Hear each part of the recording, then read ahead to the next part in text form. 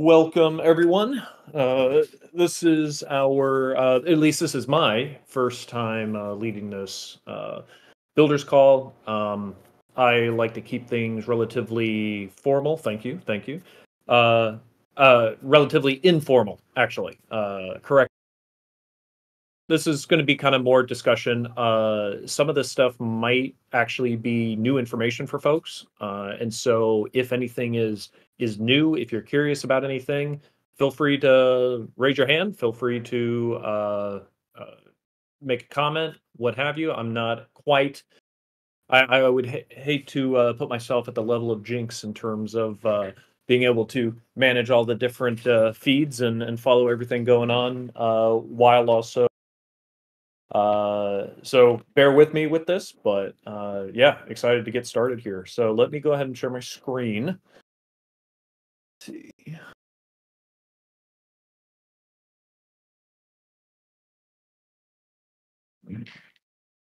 All right. I assume. We Okay, can see. looks like everything's shared. Awesome. Okay, so this is the builder's call. Yeah, we have a pretty simple agenda. We're going to go through kind of a new format, and then going to do some deep dive into Shannon architecture. Talk about some builder possibilities, and then Zach's going to take over talking about some current grants, and then open the floor to just discussion. So, kicking it off, goals. Pretty easy. None of this is, really complex. Ultimately, our goal is to provide deep dives into relevant protocol topics, um, and specifically ones that relate to builders. Our goal is when you leave here, you understand things that is going on inside the protocol. You understand things that are going on inside of Shannon, so that you can build. This is ultimately about builders, and so we want to provide the best information for you. So then, with that, is number two is just provide you with all the best information and updates, regardless if it's just strictly protocol, if it's also anything that is relevant to builders. That's what we want to be able to focus on and provide you in these community calls. And then we want to explore grant projects, whether it's existing grants, whether it's upcoming grants. We want to make it so folks know how to plug into the ecosystem. So, to start off with, this is I wanted to talk a little bit about the I know for myself, I've read the different blog posts, I've heard the little tidbits dropped here and there, but I didn't feel like I had a real solid understanding of what exactly the Shannon architecture is. And I've really enjoyed being a part of the protocol team and kind of working with them these basically last 2 going on 3 weeks now, uh, as it's exposed me to so much more of what's going on behind the scenes. So what I want to do is just kind of convey what I've been learning in case other people uh, haven't been aware of these kind of finer points of the Shannon architecture, so that we can all kind of know where to focus with this coming Shannon release. So when it comes to the architecture, you have Shannon. But what exactly is Shannon? The most important thing to focus on is that Shannon is built using the Cosmos SDK. I actually was not fully aware of this, that it's being built fully Cosmos SDK compatible. Once I learned that, I, really started to see where exactly this ecosystem goes. Um, but how the Cosmos SDK works into the larger stack is you have the Cosmos SDK, and then kind of a middleware. What RollKit does is it allows someone that is using the Cosmos SDK to create rollups. And then those rollups are able then to be deployed to Celestia. So the benefits of this kind of development is the development themselves, the team, they're able to focus on the utility on a well-established framework. The Cosmos SDK, it's a phenomenal ecosystem, and we don't have to reinvent the wheel. And then you have Rollkit, which handles the converting the Cosmos SDK to a rollup for Celestia. And then you have Celestia, which just takes care of all the validation. So with this kind of stack, the protocol team is focused on utility on a well-established framework, and then everything else is taken care of by these other platforms. However, we are finding the protocol team is actively finding the challenges of this kind of stack. Because while the protocol team is building with the latest and greatest Cosmos SDK version, which is version 0.50, Rollkit is not yet fully compatible with this latest version. So they're actually fully compatible with version 0.47, and they're not yet fully compatible with 0.50. So actually currently, this is one of the biggest challenges that the protocol team is currently deep diving on, or swarming on. They were hoping to have everything ready with this new Cosmos version by the end, because because Rollkit isn't fully compatible yet. They're kind of swarming to figure out how to get it fully compatible and how to get everything properly working so that we can actually deploy to Celestia.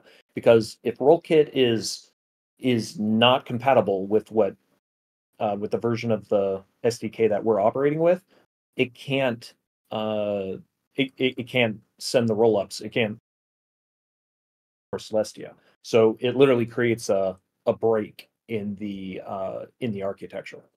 So as the team, this iteration, meaning these next like 2 weeks, they're just heavily focused on figuring out exactly what is required for this migration to the newest Cosmos SDK version, and also identifying what what alternatives there are, in case it's not fully, in case Rollkit isn't able to keep up with what Pocket needs. So I wanted to explain, because I found this fascinating. Once I started to get into how the ecosystem is built, or how Shannon is built, it really started to open my mind to all the contingencies that exist. So let's say this one on the left, you have the Cosmos SDK. Say Rollkit isn't able to or is going to be behind what Pocket needs. There's actually other platforms that can come in and provide rollups similar to Rollkit. And this is where you have Sovereign Labs. They're another solution that Pocket, or that the protocol team has already looked into and considered, and that could literally kind of be a swap and replacement to be able to have this, Cosmos on Celestia. Now, you also, Celestia itself, if you go with something like Sovereign Labs, you also then have the possibility of not just only using Celestia. You could potentially use Eigenlayer, what's called Eigen DA. So I'm not fully familiar about that, so I can't answer all the questions about, difference between Celestia and Eigen. But what it does is it opens up a lot of possibilities. So even contingencies, and you could actually take out Rollkit and put in something like Sovereign Labs. But then say we don't want to go with another middleware for the rollups. There's always the possibility, and I did not know this, I did not realize this. There's always the possibility of just literally taking Shannon and just deploying our own L1, because it's all based on the Cosmos SDK. So this means that you would just deploy directly to what is it? Comet BFT, the Comet BFT consensus layer, which is used to be called Tendermint. When they with their latest version, they have changed the name and kind of branding from Tendermint to Cos Comet BFT. So we can always go back to having our own validators, because what Celestia provides, or what Eigenlayer would provide, would be they take care of this kind of this data availability and this validation side. So we just focus on the utility of how Pocket actually works on the protocol level, and we don't have to worry about the kind of the blockchain layer and validation. Uh, but we can always just go ahead and bring validation back to back where we have our own L1, and it would be just like any other Cosmos based chain. And there really isn't any difference. The benefit of having something like a rollup, the middleware rollup in Celestia, is it just offloads the offloads the validation and a number of things from not having to be under Pocket. But if those other platforms are going to be hold back Pocket, there still is the possibility of just, hey, let's just go ahead and deploy our own network. We already have thousands of validators anyways, which is typically a big challenge with new networks, is just having enough validators. We already have a lot of validators, so we could just actually go to our own L1. Yeah, so then validation would be in-house now instead of being offloaded to Celestia. So any kind of questions or anything of that nature? Shane, we got one in the chat. If we're not our own L1, does it mean that we have to pay, or sorry, that we will have an L2 Pocket token, but we'll pay gas fees with an L1 native coin? I actually have no clue about that. Great question. So I mean, if we're not our own L1, does that mean that we have an L2 Pocket token? I think so. Like right now, with how it would work with Celestia is you do pay a Celestia fee to have your blocks validated. So and that is paid for by the sequencers. So you have sequencers which are kind of built as part of the rollup, the roll kit, the rollup layer, right? You have these sequencers, and then take the data that needs to be validated and be part of the blockchain and submits it to the Celestia network. And then when that, just like how on any network, to have your data validated on that network, you have to pay that token. So we wouldn't be using our Pocket token for validating. That's because the validating would happen on Celestia. But most, nodes or a few sequencers that would be dealing with the Celestia blockchain. So yes, in terms of there would be another token that you pay the L1. You would pay in their token, not in the Pocket token. Pocket token would strictly be used for utility, not for block confirmations. This is probably not the convo for that, but I'd love a bigger breakdown on it because I still don't quite understand. Does that mean that we'd have two tokens? No, we have one. Ones? So we have one token that is used for paying for RPC. Okay, so to deal with claims and proofs and burning and all that jazz. Everything dealing with the economics of using Pocket uses the Pocket token. Where another token would come in this stack, if we're using Celestia underneath Pocket, then to get that data, to pay the gas fees for that data to be on the Celestia network, you then pay using the Celestia token. So and that would only be very specific actors. And if you look at rollups, they're known as sequencers. Sequencers are going to be the ones that organize this Celestia blockchain. And those sequencers, it's not like anyone becomes a sequencer. It's kind of like a set amount of sequencers would be doing this job on behalf of the Pocket network, while the Pocket token itself is being used by developers. It's what is generating reward for node runners and everything of that nature. But so the whole using POKT, and they would stake with POKT everything. The only difference is these few actors known as sequencers they would have to pay the Celestia fee or whatever the L2 fee is in that native coin.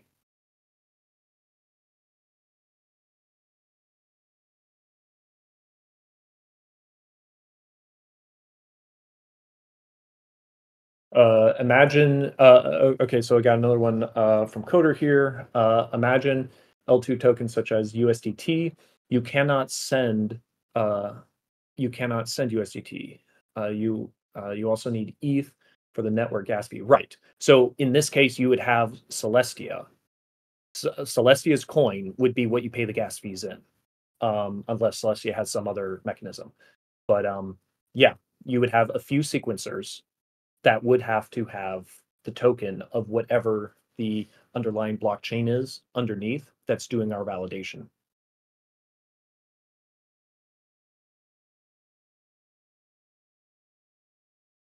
Thanks, Shane. Super helpful. All right. So what this is meant to do is really, it's just meant to show you the main takeaway is that regardless of what the stack looks like, Shannon is based on. That's the important part here for builders. The protocol team, again, they're working out this migration issue. They're figuring out, okay, is it better to should we continue working on the roll kit side, or should we go to a different roll up middleware, or should we kind of be in L1 where everything's able to be handled directly through the POKT token? All that is still being figured out. That doesn't actually stop or hold back really much of Shannon's progress at all, because it's all built on the Cosmos SDK. Converting from a roll kit based product on Celestia to just being an L1 is actually a very straightforward process, because everything is already on the utilizing Cosmos SDK. So with that, this actually creates okay.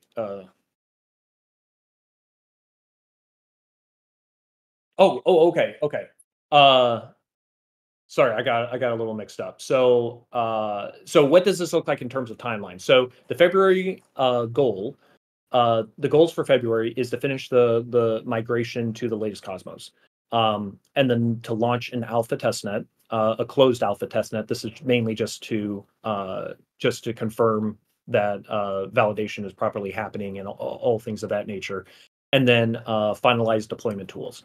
And then March is where things start to open up for builders, because there's going to be the launch of a public testnet. And then the protocol team is going to be focused on Shannon SDK testing and gateway testing. So actually start testing the actual utility side of the protocol once a public mainnet is launched. And so what this means for builders specifically is builders can Shannon tools once the testnet is launched. So we're really hoping next month is when builders can start going ham with building, either your existing services or thinking of new services, what have you, utilizing the public testnet, which again is all Cosmos SDK based. I see there's a question here. If we launch towards L1. Nodes to 1.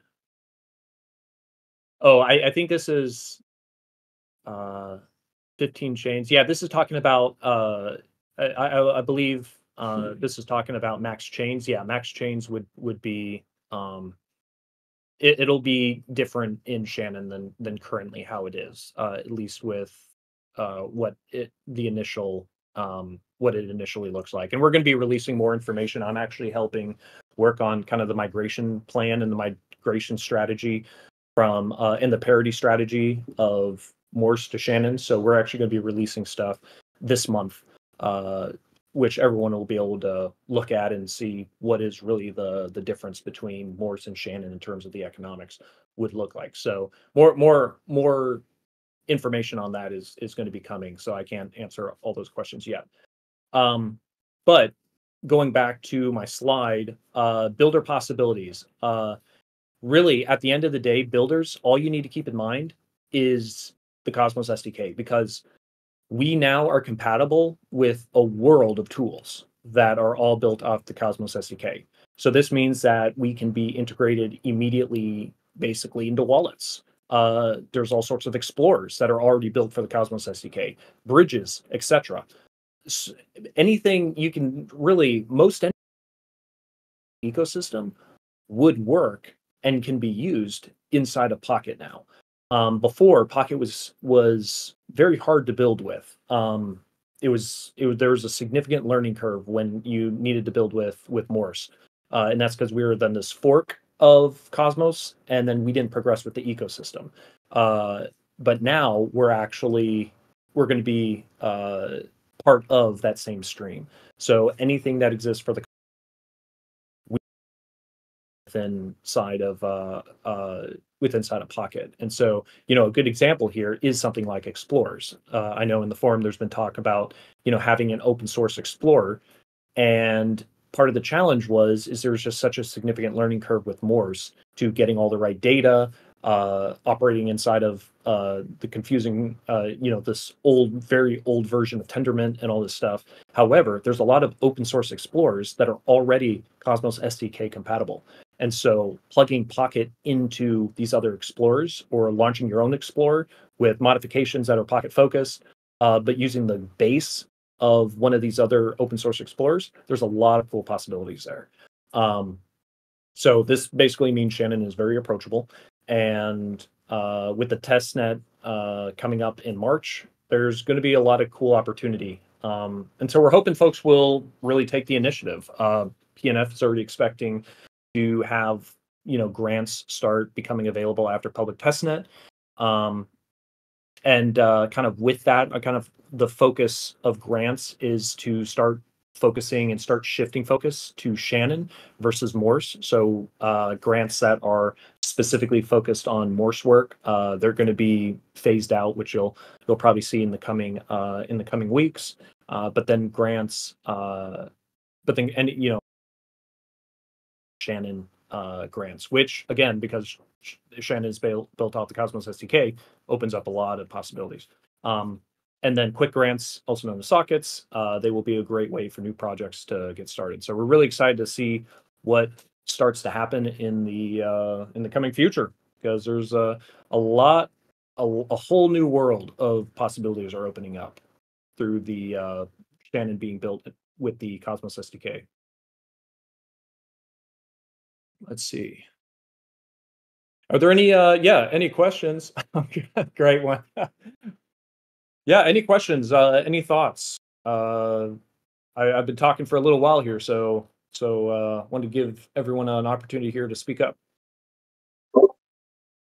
Yeah, I've got a couple quick ones. The first one is just around the version of Cosmos SDK. Was there a super compelling reason that the team wanted to build on the latest Cosmos SDK despite the version mismatch with Rollkit, or like the support mismatch with Rollkit? Like, are there any super compelling features or functionalities in that latest version that they really want to have available for Shannon? That's a good question. I don't have the I'm actually not sure if there's a specific feature that is inside the latest version that they needed. I don't believe there was oh man, we have to do this because of the newest feature. The big difference between 45 and 50 in the versioning was actually quite large, though. It was a very large update that actually changed how modules work inside of Cosmos. So Cosmos is built to be modular, for literally the foundation of the value of the Cosmos SDK. Well, this version dramatically changed modules. So I don't know if that module or if that version has some kind of feature that Shannon needed. I don't think it had something that Shannon needed, quote unquote, but it is a significant change in the ecosystem, and all this work, right? And so they've been building using the latest, but it's just not compatible with something like Rollkit. And there's, at least right now, there's no timeline on when it will be made available, right? So that's always the risk when you have a middleware inside of your stack, because if they don't upgrade, you're kind of stuck. Now, we're not stuck because we could always migrate to our own chain or migrate somewhere else, but making those kind of changes is, it's easy to do it before Shannon launches, but it'd be very complex and convoluted to do that regularly uh, after Shannon is launched and after we already have a mainnet, right? So that's why right now we could actually move quickly between, oh, let's just go from Rollkit to something else, or even do our own L1. We can do that really quickly. Doing that once mainnet exists and launches, that's no easy undertaking. So that's the reason the team is very focused right now on feeling out what dependency on these platforms would create in the long term for Pocket. Got it. That makes a ton of sense. Thank you. Yeah, you bet.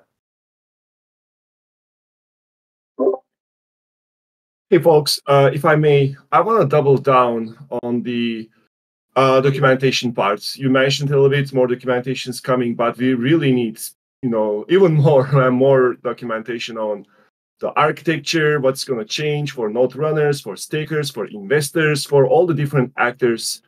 And what are the changes as far as the operations go from V0 to V1?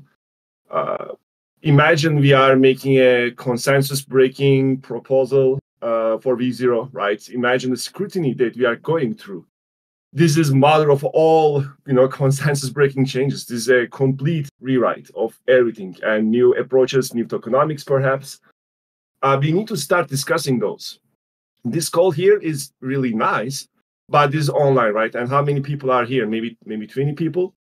We need to open this up to the ecosystem so people can read, think, give feedback, and we need to do those before it is too late, right? We don't want to be in the case that, oh, shoot, we completely missed that, but too bad, we already wrote everything and now we are locked into this. We wish we, heard this feedback sooner. So when do you think that can happen, or is there anyone actually working on that? Yeah, actually, I could say that that's actually what a good part of my week was actually kind of going through the migration or the parity check between Shannon and Morse, right? Morse to Shannon. So that's actually a huge part of what I'm kind of working on right now. I'm starting to get acclimated with kind of the protocol, with all the different resources that they have, because they did a very basic kind of breakdown of Morse to Shannon, and what features are carrying over, which ones aren't. Missing, and part of that was because it takes someone who is actively involved in the protocol, like myself, that understands all the different stakeholders in a more intimate level. So I actually already identified a number of areas that were missing. So what I'm trying to do right now is kind of get everything together into a either a single source or a few sources, but get everything together. And then the whole idea is none of this is moving forward with and allowing folks to be engaged and be involved in the discussions with how this migration or how this parity would be in terms of future parity. So, and how it affects different stakeholders. So all of that is absolutely going to be shared. That's actively what I'm kind of doing right now. I'm still getting my full bearing and literally consuming insane amount of information right now. Like, yeah, I'm just taking in tons of information right now, trying to get it all sorted. But that's part of the reason why they wanted to bring me on, is because I do have a very good understanding of all the different stakeholders inside the Pocket ecosystem, having built in a number of the different verticals myself. So they just needed someone that had that kind of ability to look at all these different stakeholders, identify where there might be gaps, because the developers themselves are just looking, oh, okay, yes, this is Morse, this is Shannon, but not realizing what that effect would create. So yeah, I'm putting myself a little bit on the spot here in terms of that's one of my big focuses right now. And we hope to this iteration, so like in the next 2 weeks, start releasing this kind of information that people can look at. And I think there's probably going to be some decisions that the DAO is going to have to make. Like, okay, what if we don't have this, or if this looks a little that okay? How does that affect the ecosystem? And there's going to be decisions that are going to have to be made. So I completely agree with you there, Coder. Thank you.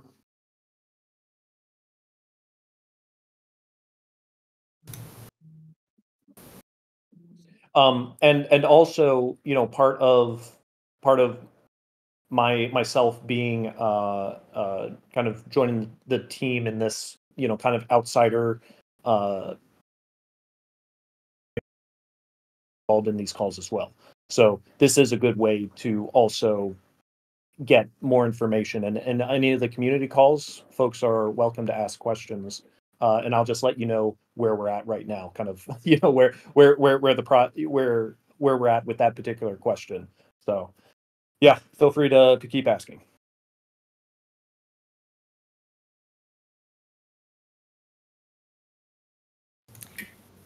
Shane, can I? I'm going to just take another step here. I think that what we're saying too is that building tools for Pocket can also put you in a position where you're building tools for the rest of the Cosmos ecosystem, right? So like to extrapolate it, if there are other like retro PGF rounds and other things that are happening within that ecosystem, we're now eligible for that. Is that correct? That's actually a good question. I believe, I believe so. I mean, if you're building something with the Cosmos SDK in mind, I mean, it depends on what exactly you're building, right? I mean, because like, say, let's take the Explorer for an example. If you're building an Explorer that's similar to something like Pocket Scan, there's going to be a lot of information there that isn't necessarily going to translate to other ecosystems.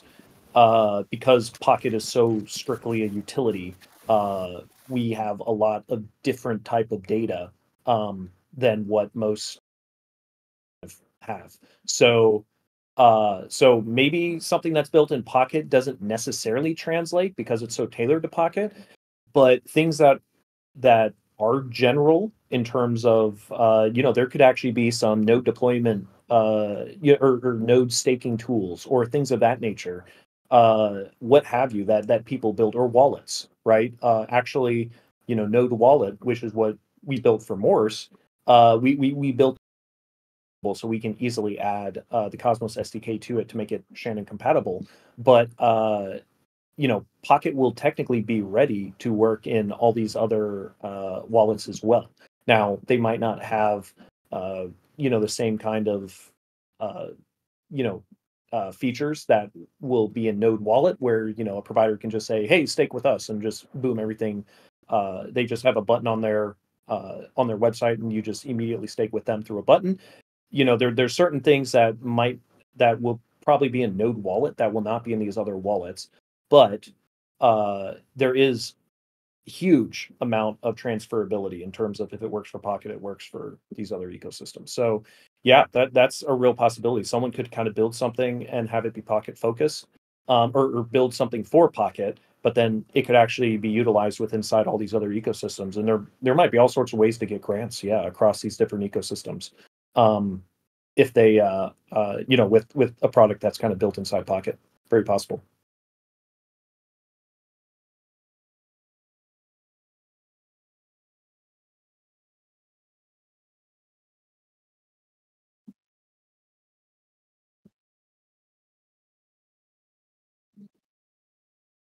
All right.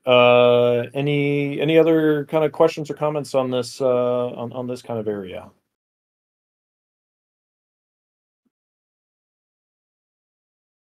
Because last warning, because we're about to go to Zach. So, I mean, if you really want to go to Zach, if you don't want to go to Zach yet, then now's the time.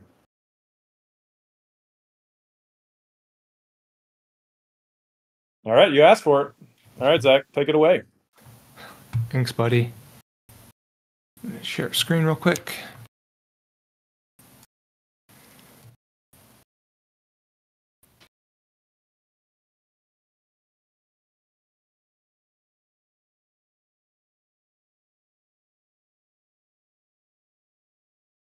All right. Okay. So, one, thank you, Shane. This is hugely helpful. I feel like I got more out of this last like 40 minutes than I have in months. So, this is the kind of stuff that I was envisioning with the Builders Call to begin with. Is, how are we telling people what's important, what things they need to be aware of, and really just like, if we're going to activate a community to build important things for our protocol, how do we make sure everybody's up to speed on that? So I think this is a really great start. And I want to say thank you to everybody who's here. I know it's a mix of gateways and nodes and builders and sockets. So the format that we're playing with is going to change a little bit, but really the goal is to keep everybody who is building stuff for the protocol in the same space so we can have these great conversations. I have a couple of like kind of housekeeping notes here just for the grant. So I've said it before, but we are changing the idea of pops and sockets to be more in line with what the rest of the ecosystem is calling them. So going forward, sockets are going to be quick grants, and pops will be RFPs.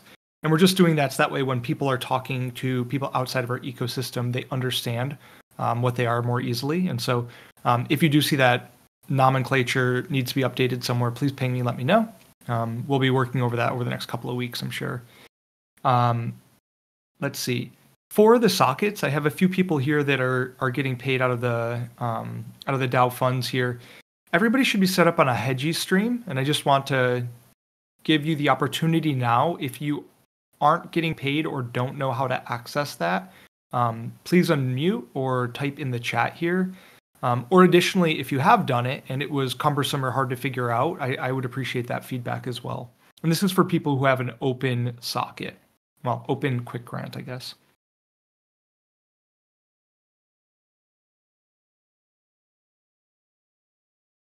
All right.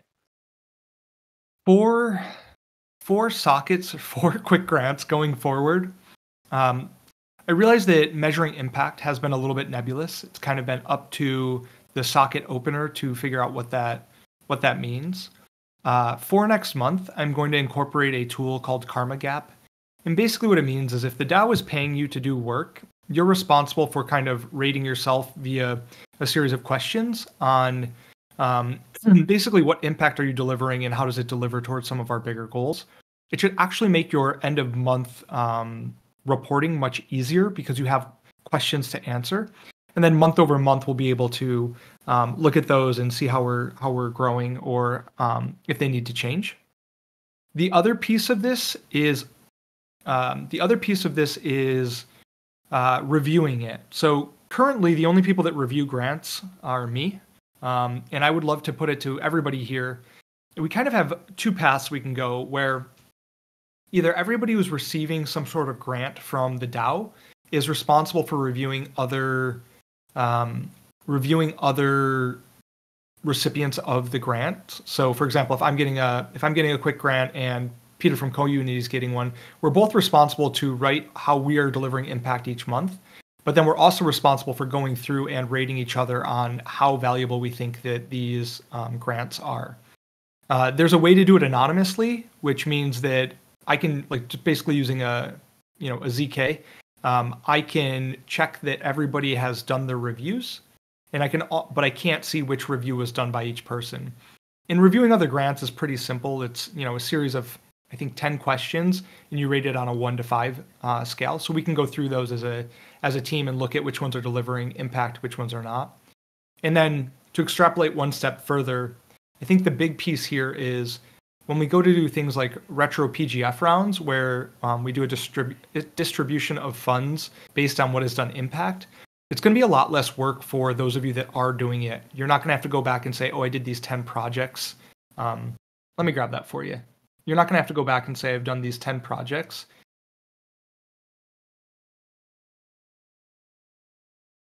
And then write all the impact for those 10 projects. So I wanted to put that idea out there as I think it's going to be easier for everybody. It's going to be easier for me reviewing, and then it's also going to be more DAO focused. So the entire community is going to be rating what they think other people are doing and what's valuable, and that'll help us dial in on things. So for example, if we're finding that we have lots of documentation sockets that are not providing value, we can have more scrutiny around that with the next one that opens. So Peter, we can solve that with you if you want to just DM me. We can make sure that happens. So the other two things I wanted to talk about here. So the dashboard, we have our community metrics, and then this is all of the people that are getting paid out of the DAO to Hedgie. It does get updated on the 1st and the 15th. So if you're an in-between one, yeah, exactly what Ben's saying. As part of the multi-sig, we can queue it up, but then we need somebody else to sign it. And our 3 multi-sigs are all in different time zones of the world. So it takes 24 hours at least to get them up. But yeah, that's the token grants from Hedgie. I think you can see here, this is showing what we're spending and where it's going.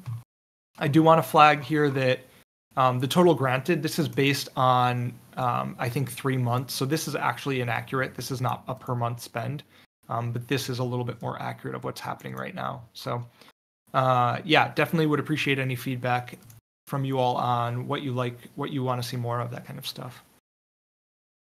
Okay, cool. So we did our review of all the quick grants for the month.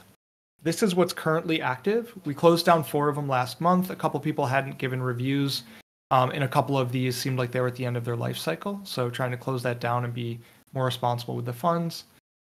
The thing I want to try today, a little bit different, is I'd like everybody who's here that has a quick grant just to give me like a 30-second to 1-minute update on what you're building, if you have any blockers, and if you could use help anywhere. So putting people on the spot here, is there anybody who would like to go first? Otherwise, I'm just going to kind of run down the list top to bottom. Yeah, I can just kind of kick things off. Yeah, Node Wallet, our grant. Right now we don't have any blockers, so we don't really have any blockers. We have some features that we plan to push this next month. And we're talking with PNF about adding ledger integration and things of that nature. So yeah, so not really any blocks but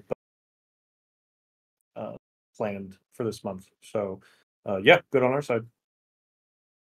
Thanks, Shane, and thanks for the kickoff. And maybe an update for everybody here. As we go into Creds, which is the new governance, Node Wallet is going to be the only officially supported one because of the SDK that they built. So we are going to be requiring people to have a Node wallet in order to be a DAO voter and get your access here. We'll have more information on that. I also just want to say, totally personally biased, the Node Wallet experience is currently the best experience for having a wallet and the only one that's being actively maintained. So if we want to talk more about that at the end in the open floor, please feel free to open up on that. Okay. Next up on the list, Dan, I think actually, Peter, you're at the top here. Peter, do you want to give a quick update?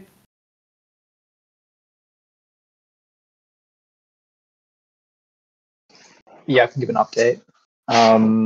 So the main thing that I think would be worth updating on is I'm currently working on a quest for the node running, and what that means is we are Underverse, and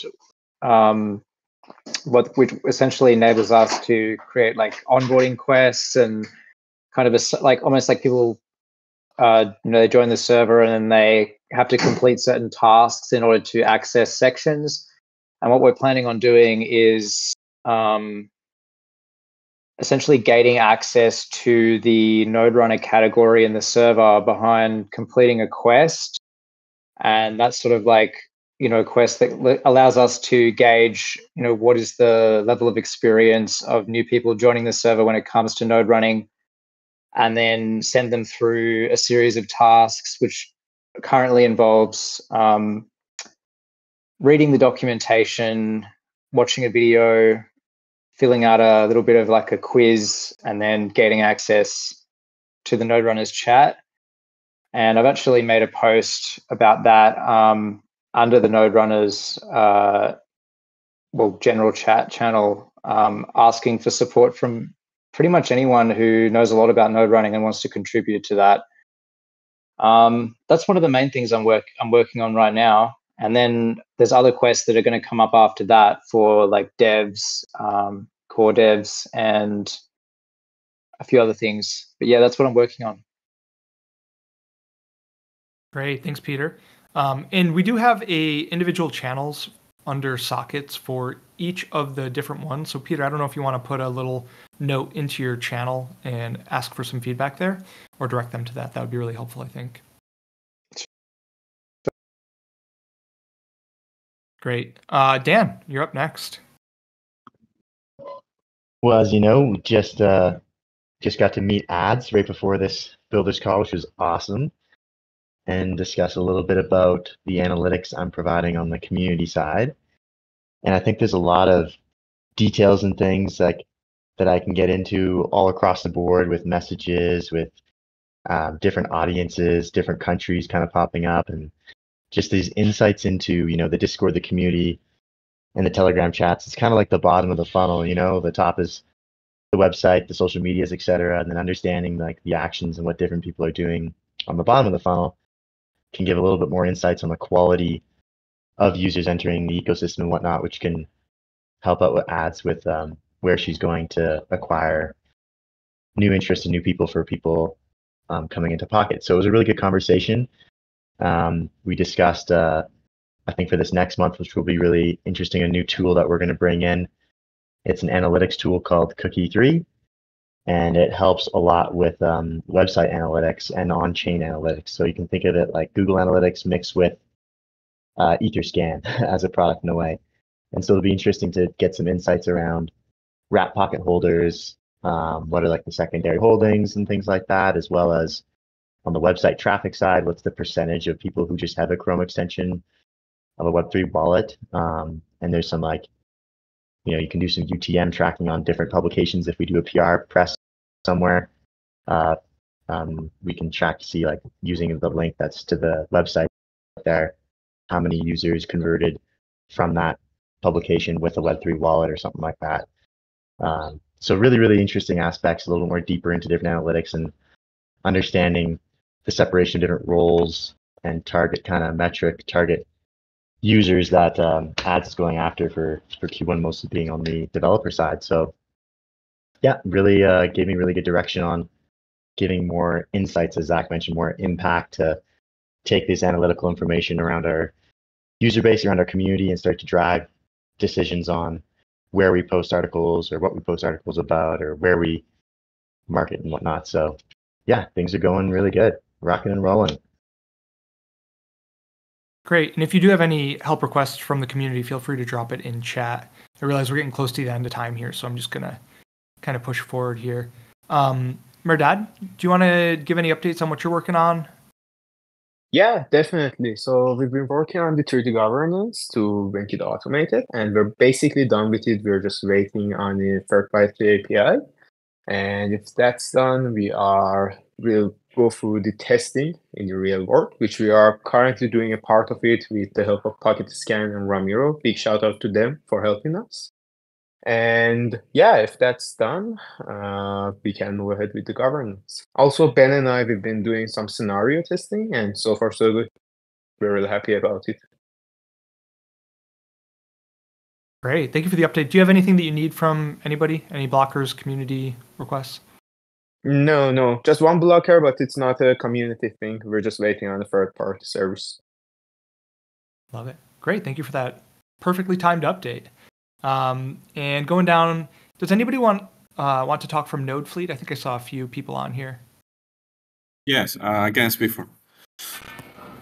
So quick update we have is we dropped the UIs like 2 weeks ago, and right now we are selecting around 6-7 people from various contexts, so they can test the UI and see, do like a quick UX process. And from the development side, we already have the blocks, the accounts, and we are working in indexing the transactions and working with the front end. We expect to have something to show off for this month, at the end of this month, like a quick MVP for the Explorer. And yeah, moving on. We don't have any blocker. And if you didn't, if in case you didn't see it, please take a quick look at the socket that we have in the forum. That's all for us. Thanks, Lowell. Do you want to drop the links? That way people can just easily access that. Be very helpful. And then, Derek, I see you put your update in chat here. So Derek has done a starter repos and tutorials for some developer marketing. His first video I thought was great, but I would love other people to take a peek at it and see how they feel about it, if there was anything that he could do differently. And I'm just going to call out that he is looking for feedback on which video he should make next. So if people want to give him some ideas or suggest what might be a good next tutorial, that would be really helpful. All right. I think we got through it, everybody. Thank you so much. I will send out some details on the new impact form for next month. And basically a big thank you to everybody who keeps showing up. Really, really happy to have you here. And I feel like this was a great call today led by Shane. So a little round of applause for you, Shane. Thank you. Thank you.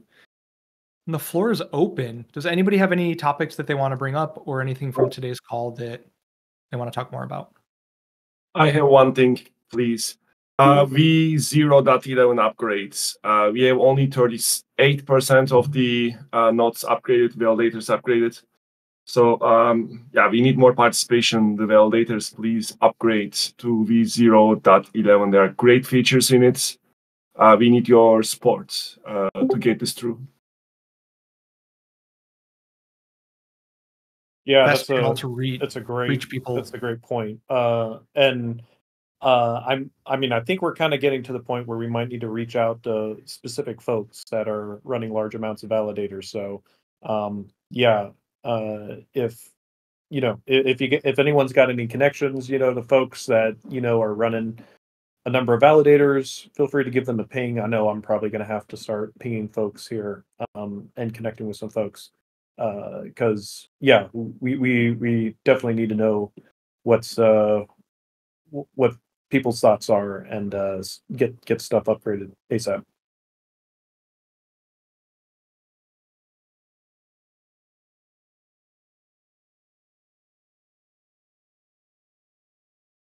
Yeah, if anybody has any ideas on the best way to reach everybody other than just DMing every validator. Cool. I'm going to leave the floor open for another. Go on. Yeah, exactly. I mean, I would say a little bit more buzz at the announcements channels in POKT server here and there. If it is just one announcement every 2 weeks, it's very easy to miss, easy to forget, and people might say, "Oh, I have time. It's not rush." But it's like a little bit drumbeat, right? Sometimes management is, you have to keep that rhythm, that beat going until people start dancing to it. Sounds like a request to make another announcement today to get people to update. So I'll make sure I take care of that. Coder, if you want to create the dance video, I'm sure we'll be happy to circulate it. I'll play drums. All right, y'all. One more minute here. Otherwise, we can start wrapping this up.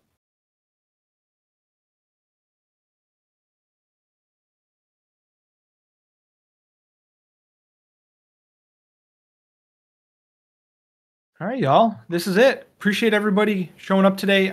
Next week, it will be an hour later. So that way the protocol team can join us, which I think will be helpful as well. So, sorry, not next week. Next call, which is in 2 weeks, will be an hour earlier. And then I also can make the announcement that next week's community call, Ben is going to be presenting on creds. So that's going to be a little bit later as well. It's going to be noon Pacific. So that way he doesn't have to get up at 4 a.m. to present. All right, everybody. Appreciate you. Have a great rest of your week. All right. Thanks, everyone. Thanks, everyone. See you guys.